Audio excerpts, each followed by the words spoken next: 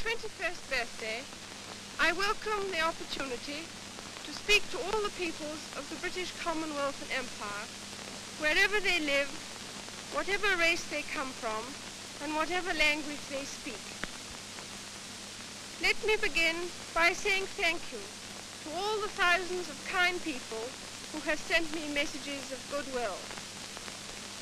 This is a happy day for me, but it is also one that brings serious thoughts of life looming ahead with all its challenges and with all its opportunity.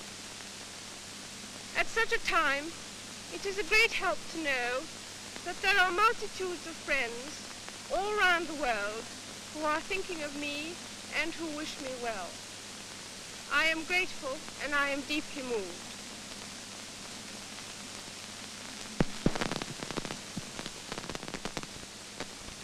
As I speak to you today from Cape Town, I am 6,000 miles from the country where I was born.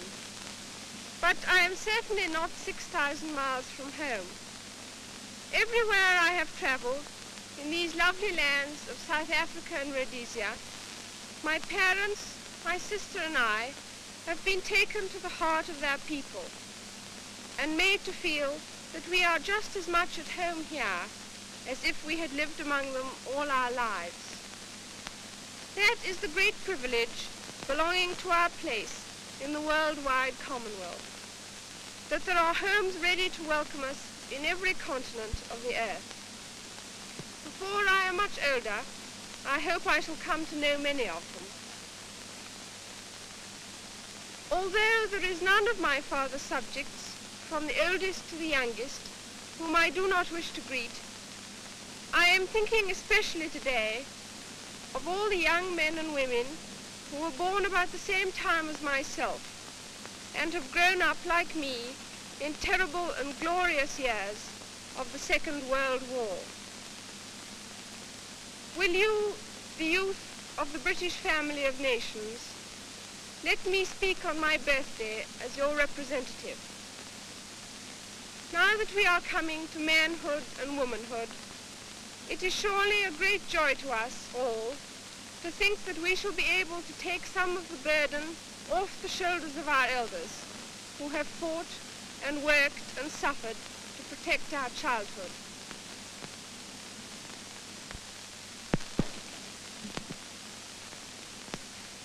We must not be daunted.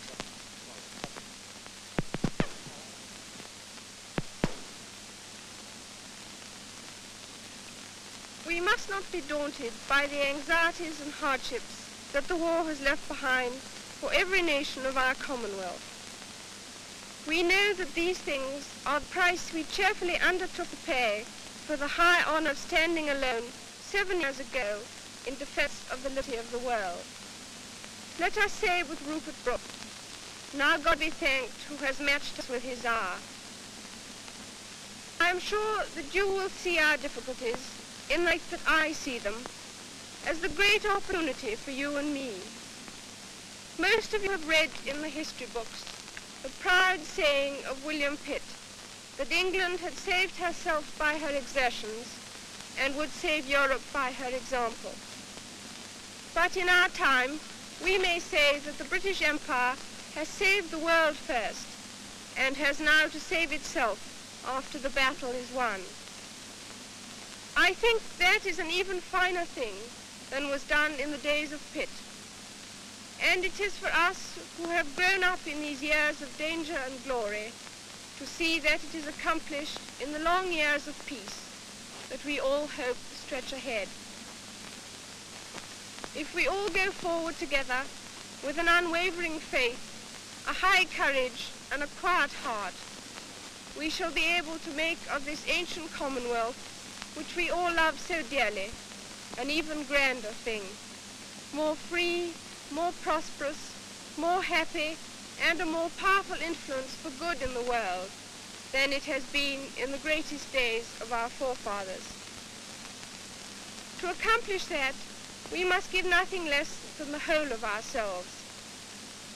There is a motto which has been borne by many of my ancestors, a noble motto, "I serve." Those words were an inspiration to many bygone heirs to the throne when they made their knightly dedication as they came to manhood. I cannot quite do as they did.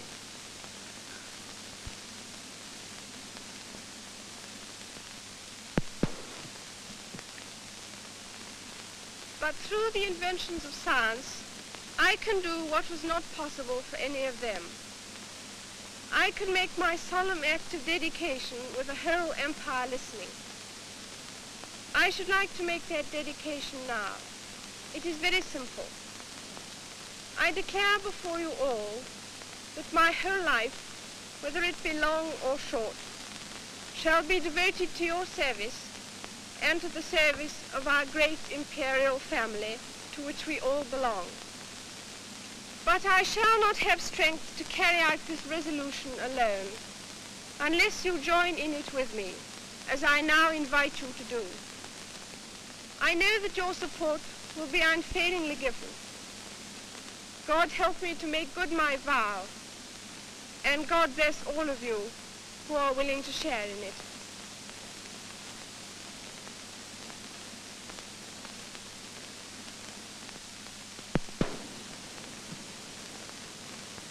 But through the inventions of science, I can do what was not possible for any of them.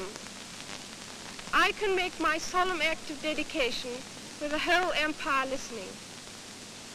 I should like to make that dedication now. It is very simple. I declare before you all that my whole life, whether it be long or short, shall be devoted to your service and to the service of our great imperial family to which we all belong. But I shall not have strength to carry out this resolution alone unless you join in it with me, as I now invite you to do. I know that your support will be unfailingly given.